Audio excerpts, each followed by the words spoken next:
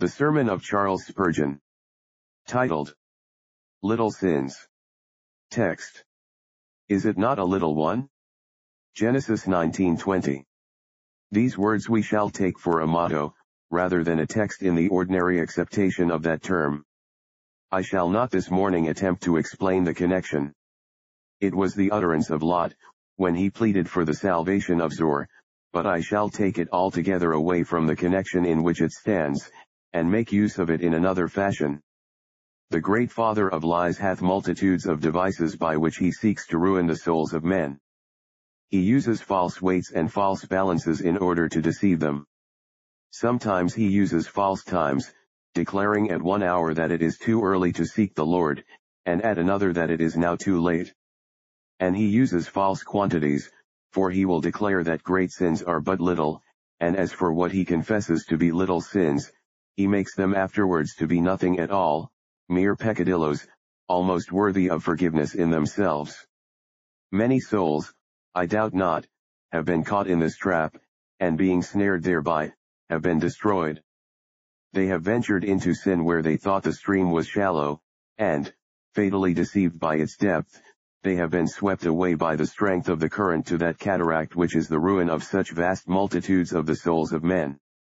It shall be my business this morning to answer this temptation, and try to put a sword in your hands wherewith to resist the enemy when he shall come upon you with this cry, Is it not a little one, and tempt you into sin because he leads you to imagine that there is but very little harm in it.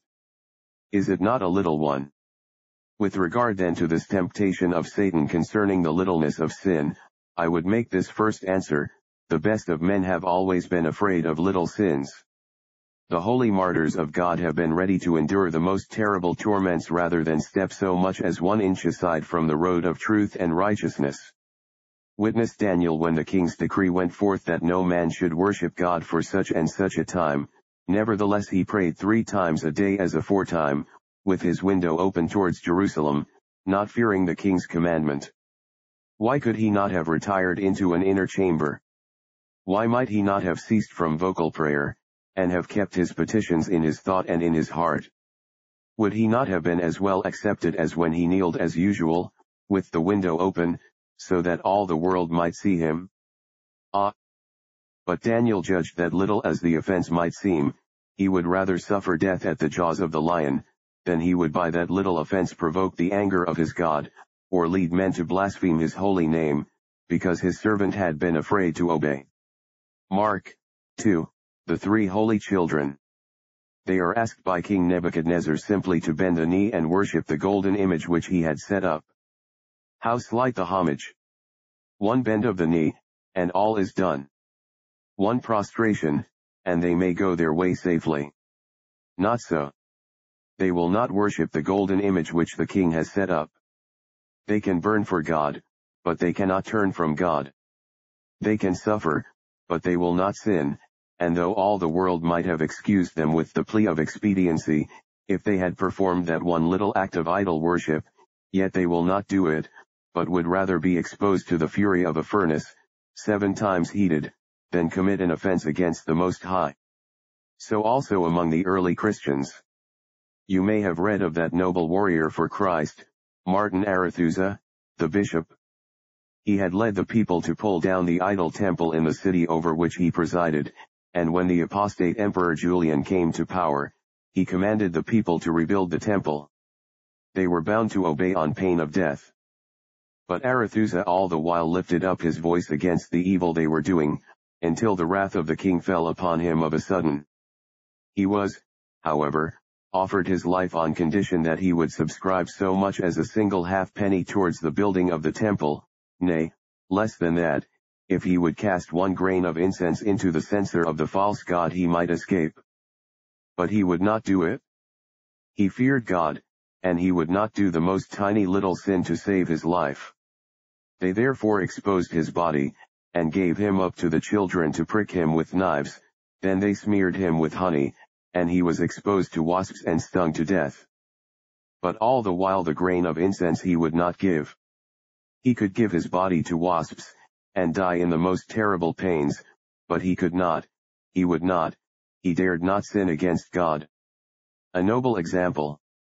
Now, brethren, if men have been able to perceive so much of sin in little transgressions, that they would bear inconceivable tortures rather than commit them, must there not be something dreadful after all in the thing of which Satan says, is it not a little one?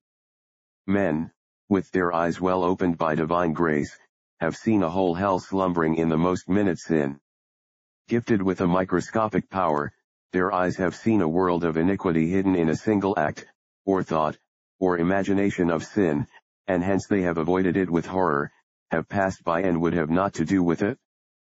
But if the straight road to heaven be through flames, through floods, through death itself, they had sooner go through all these torments than turn 1 inch aside to tread an easy and an erroneous path. I say this should help us when Satan tempts us to commit little sins. This should help us to the answer, no, Satan, if God's people think it great, they know better than thou dost. Thou art a deceiver, they are true. I must shun all sin, even though thou sayest it is but little. It may be further answered, in reply to this temptation of Satan with regard to little sins, thus, little sins lead to great ones. Satan, thou biddest me commit a small iniquity. I know thee whom thou art, thou unholy one. Thou desirest me to put in the thin end of the wedge. Thou knowest when that is once inserted thou canst drive it home, and split my soul in twain. Nay, stand back.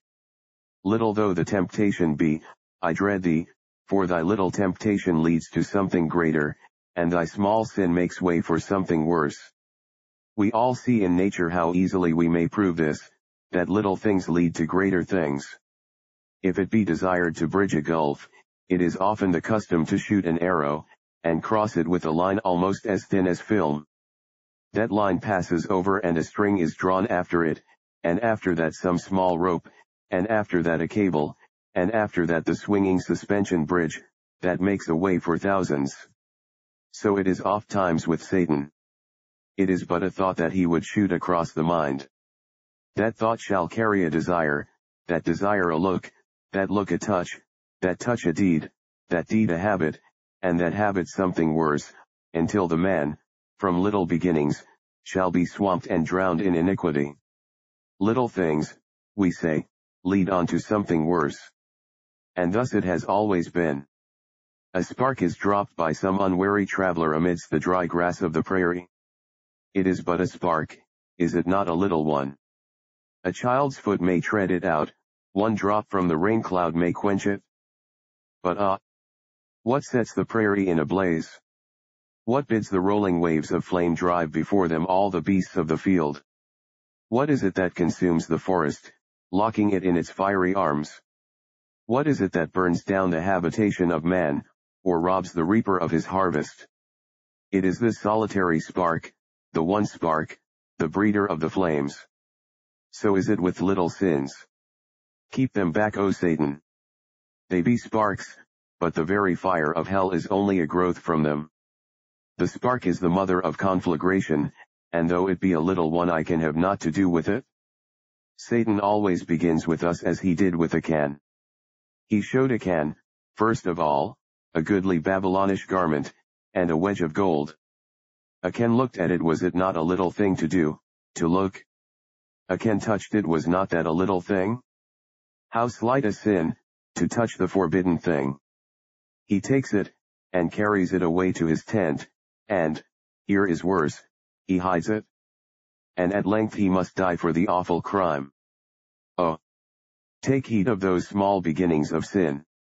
Beginnings of sin are like the letting out of water. First, there is an ooze, then a drip, then a slender stream, then a vein of water, and then, at last, a flood, and a rampart is swept before it, a continent is drowned. Take heed of small beginnings, for they lead to worse. There was never a man yet that came to the gallows but confessed that he began with small thefts, the stealing of a book at school, the pilfering, afterwards, from his masters till leading to the joining of the gang of robbers, the joining of the gang of robbers leading to worse crimes, and, at last, the deed was done, the murder was committed, which brought him to an ignominious death. Little sins often act as burglars do. Burglars sometimes take with them a little child, they put the little child into a window that is too small for them to enter, and then he goes and opens the door to let in the thieves. So do little sins act. They are but little ones, but they creep in, and they open the door for great ones. A traitor inside the camp may be but a dwarf, and may go and open the gates of the city and let in a whole army. Dread sin, though it be never so small, dread it. You cannot see all that is in it. It is the mother of 10,000 mischiefs.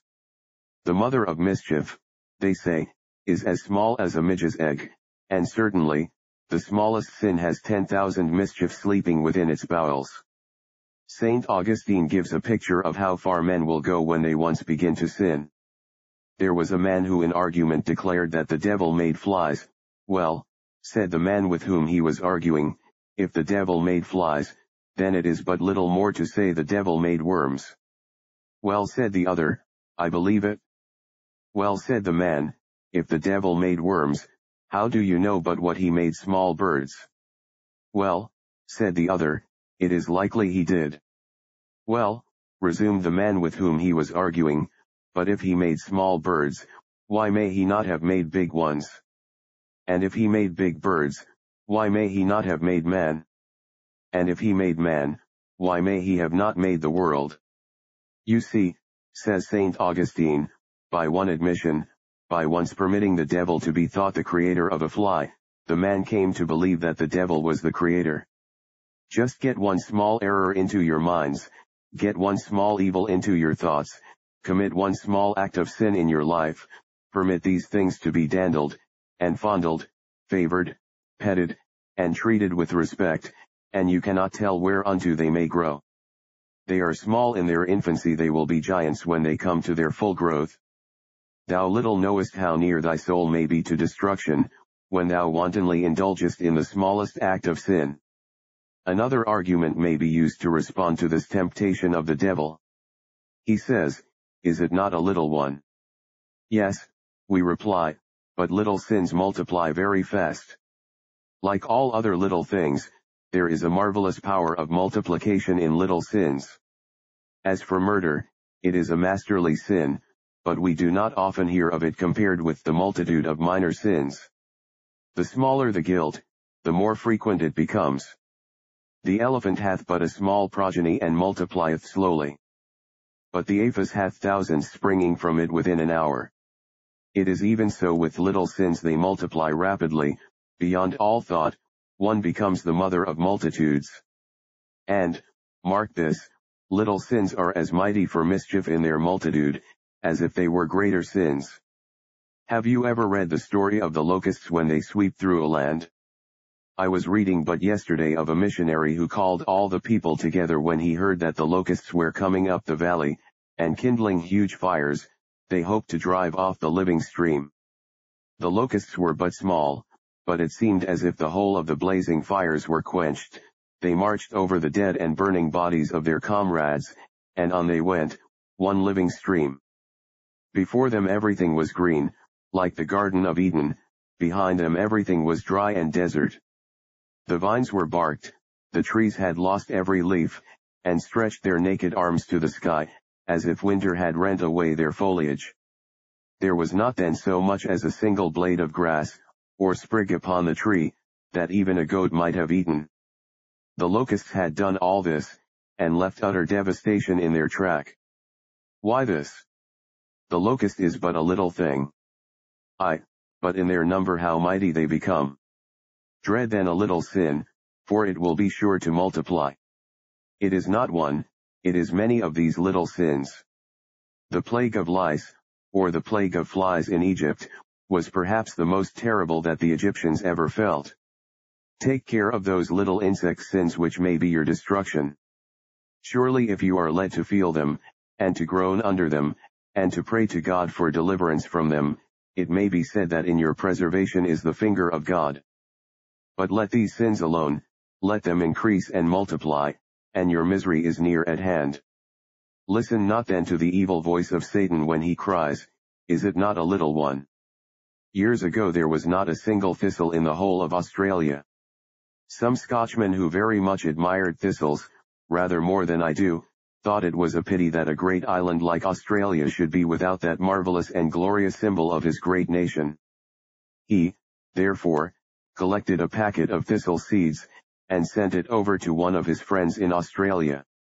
Well, when it was landed, the officers might have said, "Oh, let it in, is it not a little one?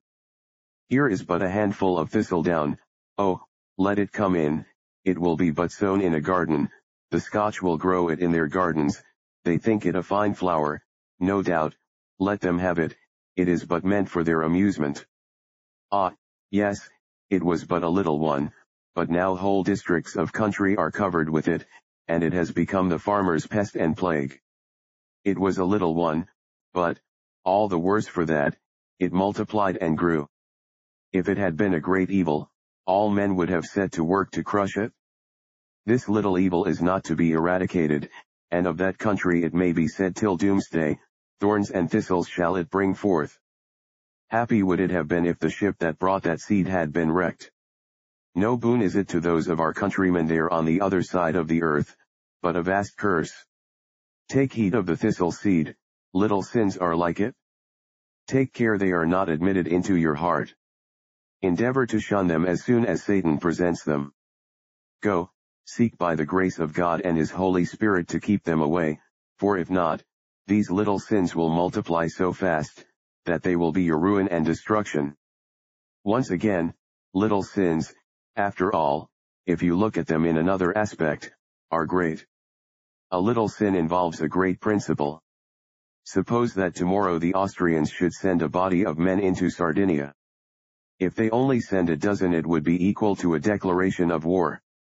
It may be said, is it not a little one? A very small band of soldiers that we have sent. Yes, it would be replied, but it is the principle of the thing. You cannot be allowed with impunity to send your soldiers across the border. War must be proclaimed, because you have violated the frontier, and invaded the land. It is not necessary to send 100,000 troops into a country to break a treaty. It is true the breach of the treaty may appear to be small, but if the slightest breach be allowed, the principle is gone. There is very much more in principle than men imagine. In a sin against God, it is not so much the thing itself as the principle of the thing at which God looks, and the principle of obedience is as much broken, as much disinured by a little sin as by a great sin. O man! The Creator hath made thee to obey Him. Thou breakest His law, thou sayest it is but a little breach. Still it is a breach. The law is broken. Thou art disobedient. His wrath abideth on thee. The principle of obedience is compromised in thy smallest transgression, and, therefore, is it great. Besides, I don't know whether the things Christian men call little sins are not, after all, greater than what they call great sins, in some respects. If you have a friend, and he does you a displeasure for the sake of £10,000, you say, well, he had a very great temptation. It is true he has committed a great fault, but still he has wronged me to some purpose. But suppose your friend should vex and grieve your mind for the sake of a farthing, what would you think of that? This is wanton, you would say. This man has done it out of sheer malevolence toward me. Now, if Adam had been denied by his Maker the whole of paradise, and had been put into a stony desert, I do not think that, had he taken all paradise to himself, there would have been more sin in that act, than when placed in the midst of the garden, he simply stole one fruit from the forbidden tree. The transgression involved a great principle, because he did it wantonly. He had so little to gain, he had so much to lose when he dishonored God. It has been said, that to sin without temptation is to sin like the devil, for the devil was not tempted when he sinned, and to sin with but little temptation is to sin like the devil.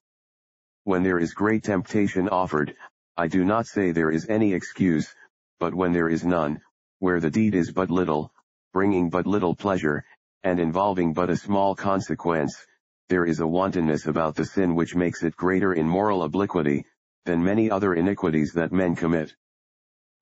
You cry out against a great felon, when he is discovered, see of how much he robbed men, See how he wronged the widow and robbed the fatherless. I know it. God forbid that I should make any excuse for him, but that man had a name to maintain. He had thousands of temptations before him to get immensely rich. He thought he never should be discovered. He had a family to keep.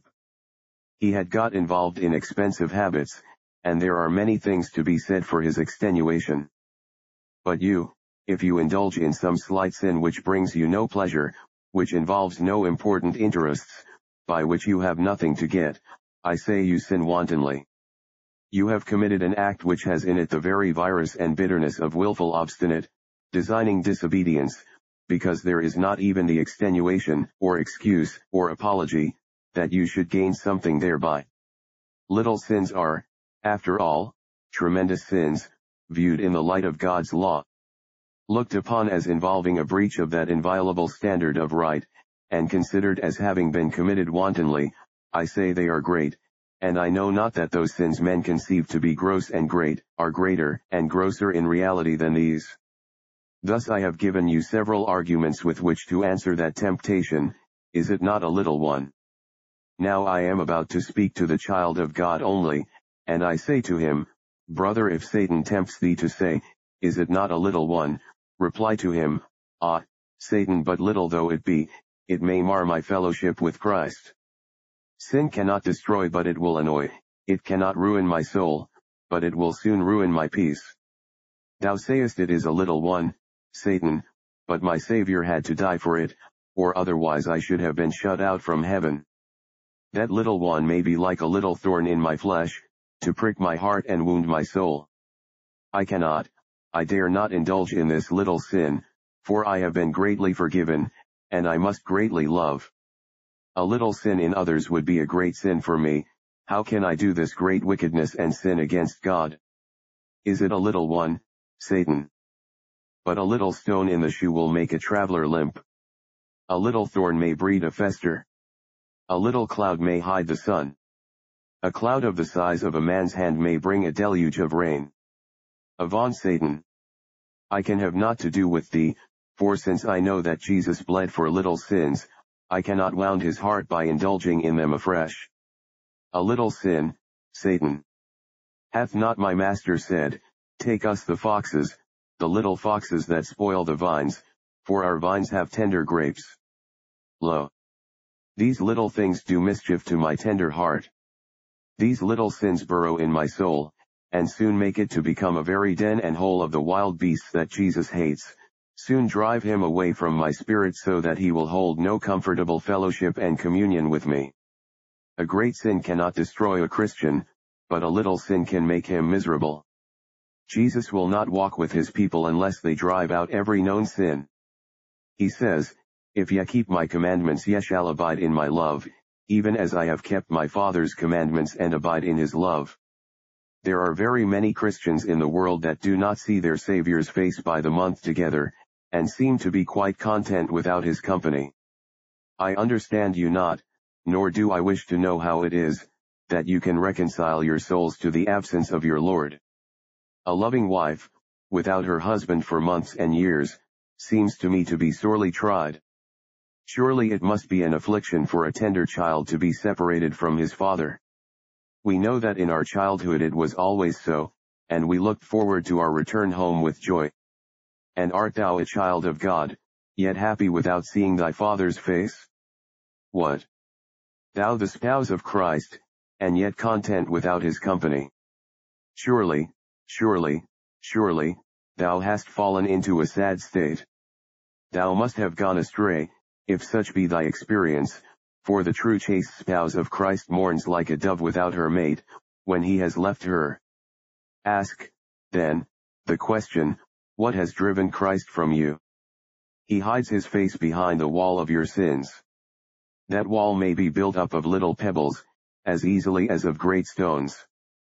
The sea is made of drops, the rocks are made of grains, and surely the sea which divides thee from Christ may be filled with the drops of thy little sins, and the rock which is to wreck thy bark, may have been made by daily working of the coral insects of thy little sins. Therefore, take heed thereunto, for if thou wouldst live with Christ, and walk with Christ, and see Christ, and have fellowship with Christ, take heed, I pray thee, of the little foxes that spoil the vines, for our vines have tender grapes. And now, leaving the child of God thus a while, I turn myself to address others of you who have some thought with regard to your souls, but who could not yet be ranked among those that fear God with a true heart. To you, I know, Satan often offers this temptation, is it not a little one? May God help you to answer him whenever he thus attacks you. Is it not a little one? And so, young man, the devil has tempted thee to commit the first petty theft. Is it not a little one? And so he has bidden thee, young man, for the first time in thy life to spend a day of rest in foolish pleasure. It was but a little one, he said, and thou hast taken him at his word, and thou hast committed it. It was but a little one, and so you have told a lie. It was but a little one, and you have gone into the assembly of the frivolous and mixed in the society of scorners. It was but a little one, there could not be much hurt in it, it could not do much mischief to your soul. Ah! Stop a while. Dost thou know that a little sin, if wantonly indulged, will prevent thy salvation? The foundation of God standeth sure, having this seal, the Lord knoweth them that are his, and let every one that nameth the name of Christ depart from iniquity. Christ will reveal salvation from all his sins to the man who hates all his sins, but if thou keepest one sin to thyself, thou shalt never have mercy at his hands. If thou wilt forsake all thy ways, and turn with full purpose of heart to Christ, the biggest sin thou hast ever committed shall not destroy thy soul, but if a little sin be harbored, thy prayers will be unheard, thy sighs disregarded, and thy earnest cries shall return into thy bosom without a blessing. You have been in prayer lately, you have been seeking Christ, you have been praying with all your might that God would meet with you. Now months have rolled over your head, you are not yet saved, not yet have you received the comfortable assurance of your pardon. Young man, is it not likely that some little known sin is still harbored in your heart? Mark, then, God will never be at one with thee till thou and thy sins are twain. Part with thy sins, or else part with all hope, though thou hide but so much as a grain of sin back from God. He will not, he cannot have any mercy on thee. Come to him just as thou art, but renounce thy sins. Ask him to set thee free from every lust, from every false way, from every evil thing, or else, mark thee, thou shalt never find grace and favor at his hands. The greatest sin in the world, repented of, shall be forgiven, but the least unrepented sin shall sink thy soul lower than the lowest hell. Mark then, again, sinner, thou who indulgest in little sins sometimes. These little sins show that thou art yet in the gall of bitterness, and in the bond of iniquity. Rowland Hill tells a curious tale of one of his hearers who sometimes visited the theater. He was a member of the church. So going to see him, he said, I understand Mr. So-and-so, you are very fond of frequenting the theater. No, sir, he said, that's false. I go now and then just for a great treat, still I don't go because I like it, it is not a habit of mine. Well, said Rowland Hill, suppose someone should say to me, Mr. Hill, I understand you eat carrion, and I should say, no, I don't eat carrion. It is true, I now and then have a piece of stinking carrion for a great treat. Why, he would say, you have convicted yourself, it shows that you like it better than most people, because you save it up for a special treat. Other men only take it as common daily food, but you keep it by way of a treat. It shows the deceitfulness of your heart, and manifests that you still love the ways and wages of sin. Ah, my friends, those men that say little sins have no vice in them whatever, they do but give indications of their own character, they show which way the stream runs. A straw may let you know which way the wind blows, or even a floating feather, and so may some little sin be an indication of the prevailing tendency of the heart.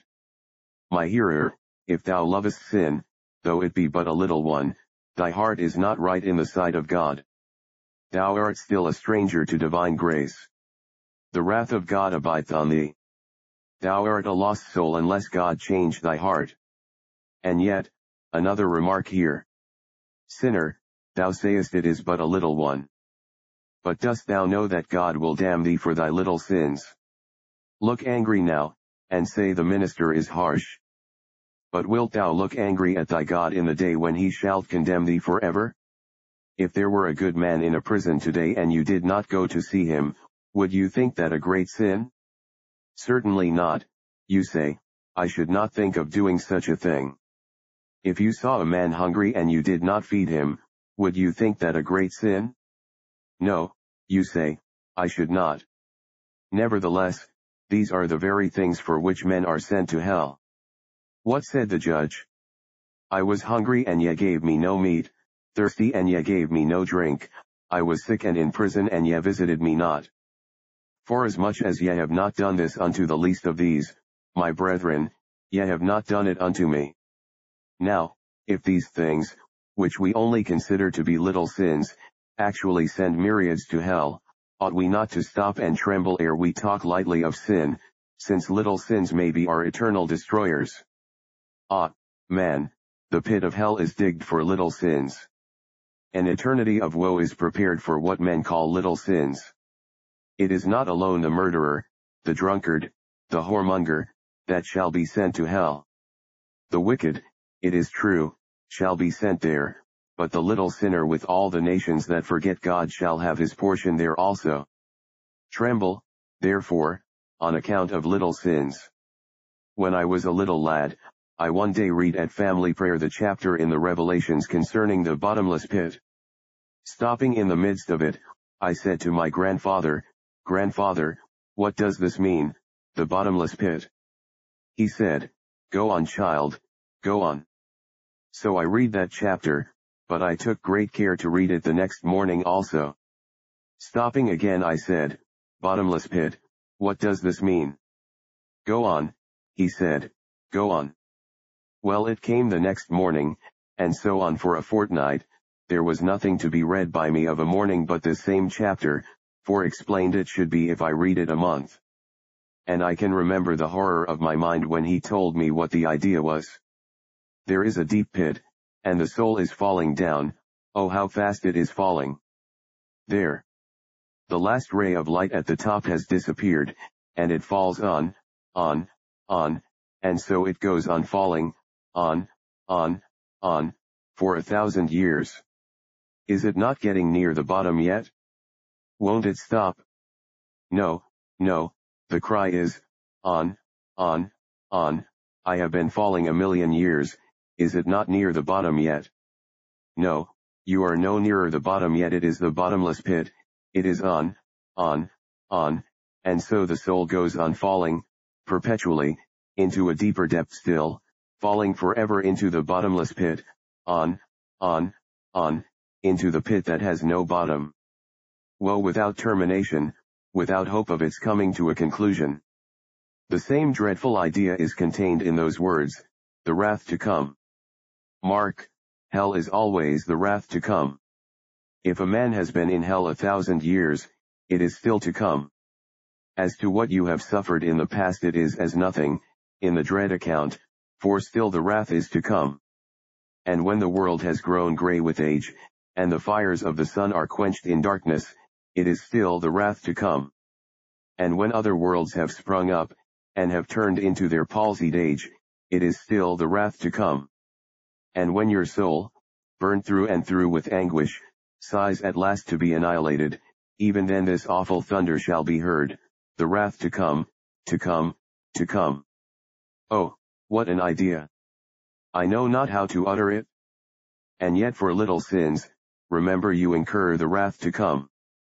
Oh, if I am to be damned, I would be damned for something, but to be delivered up to the executioner and sent into the wrath to come for little sins which do not even make me famous as a rebel, this is to be damned indeed. Oh, that ye would arise, that ye would flee from the wrath to come, that ye would forsake the little sins, and fly to the great cross of Christ to have little sins blotted out, and little offenses washed away. For oh, again I warn you, if ye die with little sins unforgiven, with little sins unrepented of, there shall be no little hell, the great wrath of the great King is ever to come, in a pit without a bottom, in a hell the fire of which never shall be quenched, and the worm of which ne'er shall die. Oh, the wrath to come! The wrath to come! It is enough to make one's heart ache to think of it. God help you to flee from it. May you escape from it now, through Jesus Christ our Lord. Amen.